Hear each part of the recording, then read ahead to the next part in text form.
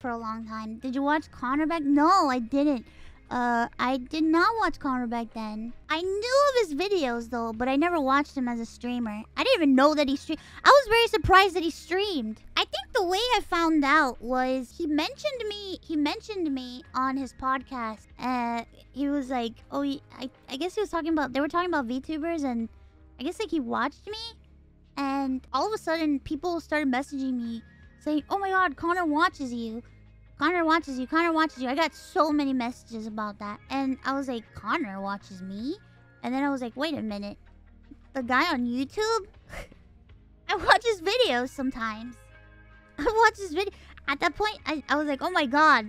I've watched this guy's cosplay videos. He's pretty funny. I think the day that we talked, the day that... Because then he sent me a message. Oh yeah, no, wait.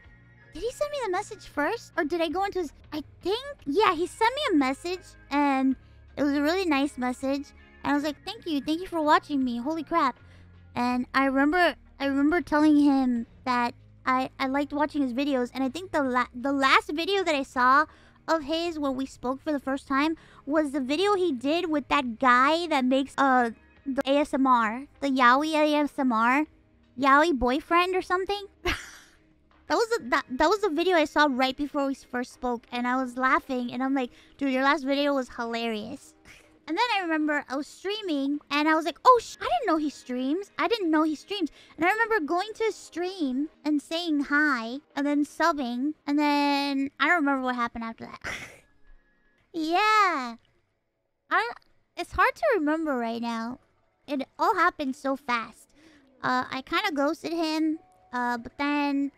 I'm glad he messaged me again. Because I was just like really... I don't know. I got really busy and I got nervous to talk to him and stuff. I was like, why would he want to talk to me? I'm just a stupid VTuber. And then he messaged me again and he asked me to do the video. And it's like, when we talked for the video, we like talked for like 5 hours. I don't know if... I think I subbed to him first and then he subbed to me.